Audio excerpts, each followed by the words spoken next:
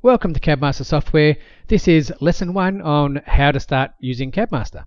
Firstly, install it. You should have been sent an email with a installer link. Download that, follow the prompts. That's pretty straightforward.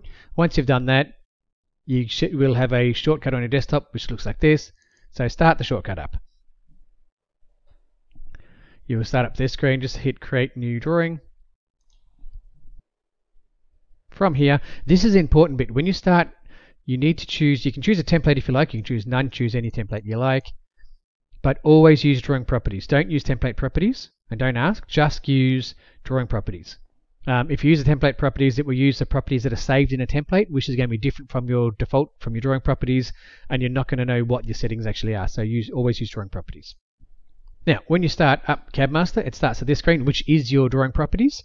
This is your settings for this job only, not your default settings. They will only change it for this job. So when you start up, comes to here, you can click on client, choose a client, and you can load the settings, go to site. If it's a different site, type it in. If not, tick the box and it copies it across from the client's details. Job number, you can type in a job number, whatever you like, or you can choose automatic and hit allocate, and it will just choose the next number in sequence. You can also choose who the designer is, what revision number you got going here as well if you're using them. You can then use your defaults. Again, this is for this job only, not your default settings forever. So if you had something different in here, you want a different ceiling height, or you want a different overall cabinetry height, you can change them here. The height of your base cabinets. How do you want to configure all these sorts of settings? Your kickboard or your toe kick height. I'm going to do something different here. Just put it at 133 just for this example. This will change all the cabinets moving forward. You can come back here at any time and change them again. So if you want to change that back to 140 later on, you can do that. Again, this is a button here, drawing properties, which brings up these settings here. Also the depths of your cabinets. Materials, this is the default materials you've got set up for this job. Again, quite happily come in here and change them to whatever you like. There's a few things in here. The floor doors, or the base cabinet doors, I've got all as floor. If you untick that, there's my iPads and my tall ones. If you want them the same, tick the box. If you want them different, untick it and change whatever you want them to be. Same as panels, same as your countertop, you can change them as well. And the last one is hardware. This is what your runners and your hinges and your handles you want to use for this job. The rest of these settings through here are generally set and forget. They're your default settings. There's your construction. They're your display settings. You can go through them, but for standard up and running, that's all you need to do. Get to here, hit OK. Again, drawing properties and come back at any time. Now we're going to go through the interface very quickly. This is called our ribbon toolbar across the top here. File, couple of things you've got in here. You've got some options settings in here you can go into if you like. That's how you can release your cloud license. Obviously open, new, print, all those sorts of things. Fairly straightforward in there. This is the home ribbon. This is our what we call our palette, and we'll go through these in a few minutes. Insert, this is where we actually insert walls, ceilings, markers, lights. Those sorts of things get used in this menu. Annotate, you can add in labels, text boxes, callouts, dimensions. You can use some CAD tools and do some drawings on there as well. View, this is where the library catalog manager is. This is important. Also the handles, which will be discussed in another video. And you can also change what the view is. You also change these down the bottom down here as well. The views, you've got elevations and cameras. So these things will be discussed in a further video. So that's the basic layout of the ribbon. The other thing to be aware of is your mouse. Very important to watch the mouse. Right now we have a little mouse pointer, which looks good. Cool, that means I can select something or I can do something. If I click on anything, I'll get this black cross, which means something's about to happen. So if I click down now, I can place a cabinet because it tells me something's going to happen. It still has a black cross on it. And if I keep clicking, I'm going to keep getting the same thing. I can go back to select them, delete. So again, watch what the mouse cursor is doing because it does a lot of different things. You can also right click on different areas. So left click, you can select a box or place something. Right click brings up a menu, and depends on what you're clicking on what menu you're going to get. So it does different things. The other thing, once you've got this, you can always hit escape and it always goes back to select as well. The wheel obviously zooms in and out, which is fairly straightforward, but the wheel is also a button. This is much underutilized. it always zooms to extent. So I've zoomed right in, do something silly, press the button, always comes back to this, what we call zoom extent. So it just fills the screen with what you're looking at with your page. So the wheel button is a really handy feature to have, so be aware of that. Okay, so we're going to start with putting a wall in. So we're going to go to Insert, and we can choose Wall. Now, multiple ways to draw a wall. I've just clicked on the wall, and now you can see I've got that black cross. That means something's going to happen. I can literally hold the left mouse button and freehand draw. It's a little bit hard to get things lined up perfectly every time. Or I hold down Shift. I hold down Shift and I'm holding down the left mouse button. It just always sticks on 0 and 45 degrees. So it makes it really easy to draw a wall. So I can go, yep, that much by that much and down this much. So holding down Shift each time and then holding down the left button, click, click, click with the left button. I can delete that. Now, the other way you can draw a wall is I select a wall. I can single click here and let go of the mouse button. Then I can use these options here. So I go, I want this length to be 2,985, for example, and then I go in that direction. And I want it to be 3,000, and I just hit Tab when I've typed it in, just to acknowledge it. Then I go in that direction. This one here, 0 is east, or moving to the right. 0 starts that direction and always goes counterclockwise. So 45 is going to be up and to the right. You can put in negatives, makes it easy. So I can go minus 45, hit Tab, and you'll see it'll jump to 315, which is now down in this direction. So if I go, just change this to some different direction, go move at angle, it will then do that at that angle of the wall. So that's how you can do your walls more accurately. Once you've got your walls in place, even before you put your walls in place, you can edit them, but you can double click on your wall here and it comes up with the wall properties. So this is what our wall now looks like. And I've got 3 sections of the wall. So I can go to wall 1, 2, 3, and obviously everything goes clockwise when you draw it. So I can choose which section of the wall I want. I can say I want this start at something silly, 2200, and you can see the wall now is now 2200 on that side over there. And walls are currently invisible from the back, so it makes it easy to see. So height there, and I'll give something silly here. Whoops. 3 meters there. And you can see that second section of the wall has now followed that one. So I go to wall 2, that's now going to start at 3 meters and go back to what the original one was. So you control that. You control the height of your floor. If you want to take your floor off the ground, which you can do quite happily, you can raise it up at either or both ends. You can specify your wall thickness.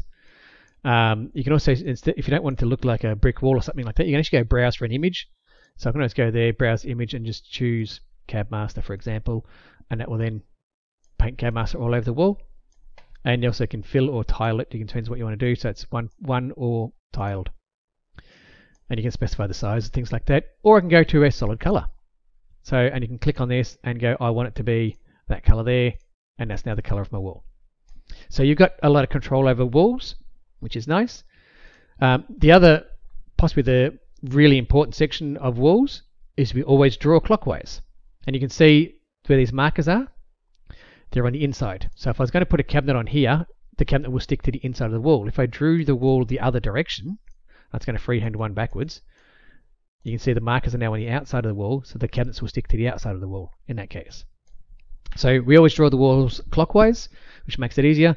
The other thing, if you want to edit a wall or move a wall, always go a quarter of the way along. So you can see the marker on the end, marker in the middle, marker on the end. Now, as I was saying before, watch the mouse. This cursor changes. See, it's now gone to a white cross with arrows. If I click on that, I'm grabbing that section of the wall and everything else is going to move around with it. So Control Z does undo. Again, if I grab this section of the wall, I can move that area of the wall as well. But if I click a quarter of the way along, I can grab the entire wall and move it all in one piece. So, again, anywhere quarter of the way along in any section, as long as I'm not grabbing a marker, you'll see the cursor, or the mouse cursor, shows the mouse pointer. It doesn't actually show something different. And I can always do that, and that's always the safest bit to grab it if you want to move the whole lot. So something to be aware of, always draw clockwise and always grab a quarter of the way along and you can move the whole lot. So that's how you can edit walls. The other thing, which is a lot more advanced, but I'm going to show you anyway, is if you right click on the wall, you have Edit Wall Edge. This takes us directly to the editor for that wall edge, and we can grab here and say, I want to put in a rectangle here. So I can just put in a rectangle there. If I double click on this rectangle, it pops up with the properties and go, okay, I want this to be, oh, that's actually spot on for a wall right there. So you can change the size of whatever you want them to be. I can also do something a little bit strange. I'll put a ellipse through there, so we're back in Play School. Return to page view, and that will now show me that I've got a doorway and a ellipse cut out in the middle of the wall. So you can actually prepare your wall completely. Okay, that's placing walls.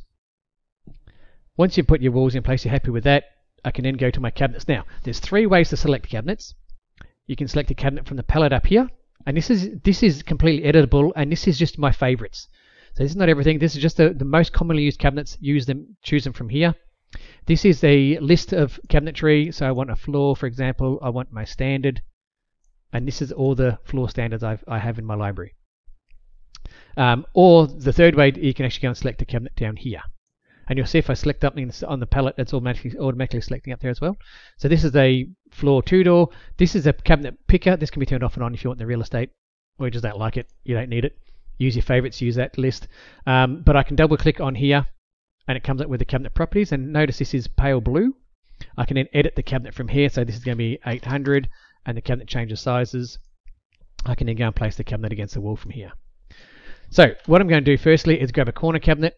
And you don't have to edit the cabinet now. You can edit the cabinet later. So again, you can double click on the cabinet and you can go and edit the cabinet if you like. Or you can just click on the cabinet and then go place it. Now, black cross again. So my mouse is going to do something. To be aware, if I hold down my left mouse button, I can now move the cabinet around. If I push against the wall, the cabinet now swaps around. If you push the cabinet straight into the corner, it's always going the wrong direction. Push into the middle of the wall, into place. So middle of the wall, into place, and again middle of the wall, it rotates to whichever direction the wall is facing. Then I slide it into place, cabinet's now in there. If I double click on this, it's now got a grey background, and I can still edit the cabinet in here, because it tells me this is a placed cabinet, and grey background, this is placed. The blue background is not placed yet. It means I'm choosing a new cabinet, and I'm about to do something before I place it. So the cabinet is now down. Once you've placed the cabinet, so I can push this cabinet against the wall here, Once I've placed it, I can hit escape, and it takes me back to select. But I can now grab this cabinet, it no longer rotates. So you can see it stays in its own position. What that's good for is if I was to place this cabinet here, hit escape, you've got plus and minus on your keyboard. So there's 2 different plus and minus keys. There's a plus and minus above the keypads themselves, above the P key, and you can rotate, and these rotate plus and minus at 15 degrees. If I press Control and plus and minus, it rotates at 1 degree. But the plus and minus on your number pad all the way to the right hand side of the keyboard, if you got it, laptops don't always have these, but the ones on the right hand side of the normal keyboard, these rotate at 90 degrees. So it's very quick and easy to go, hit it twice, and it rotates the cupboard 180 degrees. This is how I can build an island bar, for example. And if I grab another cabinet, push against that cabinet, it will rotate to snap to the same direction. Again, push against the wall, rotates, push against the cabinet, rotates. Place that. Once it's placed, they don't automatically rotate anymore, but you can press, again, plus and minus to rotate your cabinets. So, something to be aware of, you can rotate your cabinets quite easy by doing that. Again, you can edit your cabinets after you've placed it, so I'm going to drop this one to, say, 750. And you'll see the cabinet behind has now dropped down to 750 wide. The kickboard height came in from the drawing properties. That came through from before. You can change it here, but if I change it here, you're telling this cabinet wants to be different from the drawing properties from everything else. So you can quite happily do it. But if you go back to drawing properties and change that later on, this cabinet won't change because you've said, I want this to be different. So that's a good and a bad thing. Depends on what you want to do with it. So yes, if you only change that, any of these, so the height, the depth, the kickboard height, these things all come through from the drawing properties. If you don't want it to be different, don't change it. Number of doors, how many doors do you want? I can have as many doors. Oh, I can have a few doors on here. I can independently hang them all on the left. So you can do some different things in here. Or I can turn them off and have an open cabinet. Options, how many shelves do I want? I want 2 shelves. I want them to be set back 50 mil. And you see they're now set back. So quick and easy to make these adjustments. Then again, it's grey. This is after we've placed the cabinet. So that was now there. You can see there's no more door swing on there as well. And you can move, again, pick up a cupboard, move it around. Hit the plus, rotate it around, move it somewhere else. So it's quick and easy to do that. Once you've got your cabinet and you're happy with that, you can then right click on it and go add to catalog. Depending on the version of CabMaster you have, so if you have Designer Pro or CabMaster Premium, this is available. In 3D and CL it's not, but this is how you can actually save your cabinets in the library for later use. So if you've got something you've configured, you've designed a cabinet, save it for later on, reuse it again, and when you hit add to catalog, it'll ask you for the name. It'll ask you what do you want to call it. You can call it whatever you like and hit OK to save it. And I have cancelled that deliberately. So thank you very much for listening. Hopefully this helps you out with using CabMaster. Thank you.